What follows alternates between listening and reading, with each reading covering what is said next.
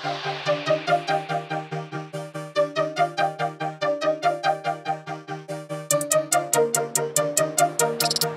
guys, welcome back. So today we've got this Mark 7.5 GTI TCR car in for a whole load of upgrades. As you can see, we've put most of them out in front of us.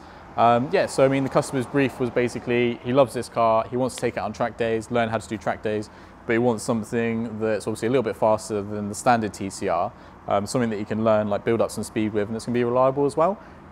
So these are like a load of upgrades to basically help him enjoy that experience. So starting off at the back, we've got the CSF radiators 3-piece kit. So this is the main engine water radiator, the DSG cooler, and the auxiliary engine water radiator as well. So on this car, obviously it's got all 3 coolers, so we're going to upgrade all 3 of those. Moving on to the suspension, so we've got the BILSTEIN B16 EDC Damptronic kit.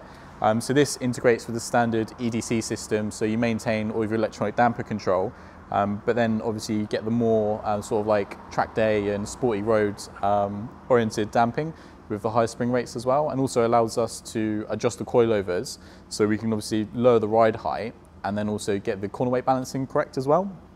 And then I don't know if you can see them here, but we've got the 034 Motorsports top mounts. So these are non-adjustable top mounts. They've still got a rubber bushing inside, but they add another 1.5 degrees of negative camber.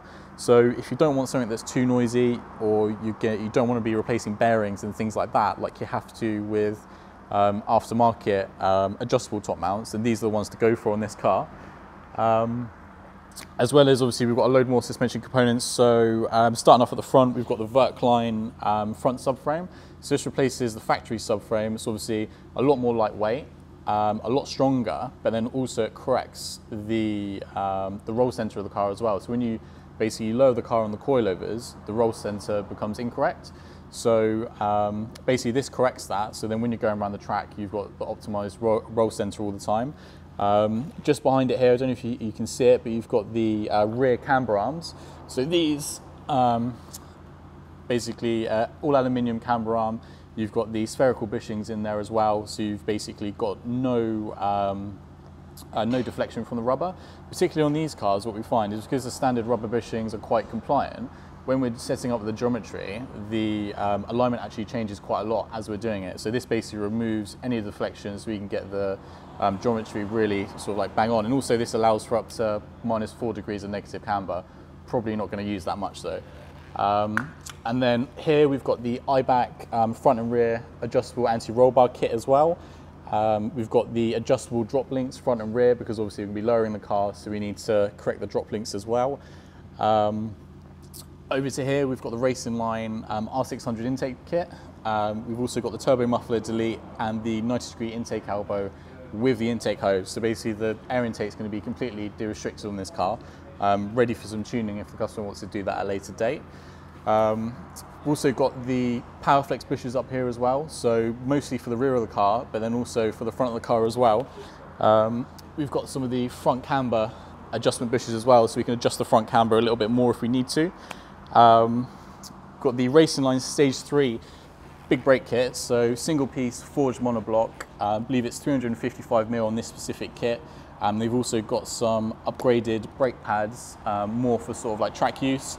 And at the rear, we've got the Tarox rear discs to complement the front brake upgrade with upgraded pads, brake lines, and obviously you can see the Racingline 2-piece fully floating brake disc as well. So basically, free floating basically means that the disc can expand and contract separately to the bell. So you avoid any of like the cracking, any of the coning or anything like that. So you get a little bit more longevity out of the brake disc. Particular problem to solve on these cars is the breather system. So basically we've got the Racingline breather system replacement kit there, so it upgrades that. So basically what happens on these cars is under like heavy braking, high G braking, basically all the oil basically sits in the rocker cover, and this basically has like a baffle kit in there, so it stops that oil from basically being breathed in through the intake, through the turbo on the boost. So what happens is if you don't have this, using the car on track, the engine will actually use quite a lot of oil.